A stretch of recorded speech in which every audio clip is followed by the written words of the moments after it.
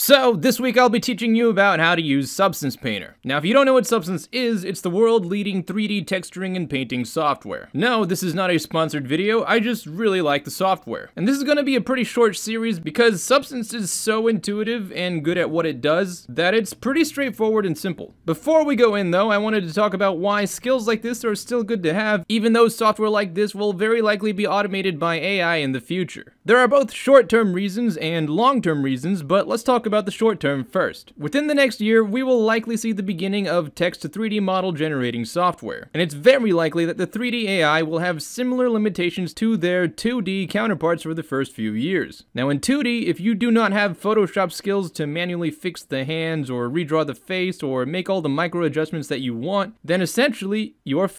Because the only other option is to keep generating and pray to God that the AI will one day give you the perfect design that you are imagining. And this could take hours, it could take days, or in some cases, it's personally even taken me weeks. And the 3D equivalent of that is going to be something like, you have an idea for a beautiful fantasy princess character, and you type that in, press enter, and it might give you something close to what you're imagining, but just like with 2D AI, it's very likely that her hair might be too short, or the wrong color, or the armor on the shoulder is the wrong shape. Very often there are details in your mind that don't line up exactly with the designs that the AI gives you. And just like in 2D, if you don't know how to manually fix or make these adjustments to your characters in 3D manually, again, you're f***ed. Because your only other option will be to re-roll the generations until you get lucky and finally get exactly what you want. But if you even have basic 3D skills to manually make these kind of adjustments, you are no longer at the mercy of the machine to get what you want. You can generate something that's vaguely close, and then spend the next 15 to 30 minutes perfecting it to get exactly what you want, while everyone else is wasting their time praying that the AI reads their minds. So that's the short-term reason why you would want to learn these skills. Now the long-term reason applies after we reach a point in society when AI has become personalized to you. The more you work with AI, the more it learns what you like, and future systems will train themselves to get better at showing you exactly what you want. By this point in time, it's very likely that everything in society will be automated. At this point, AIs will be better at driving trucks, construction,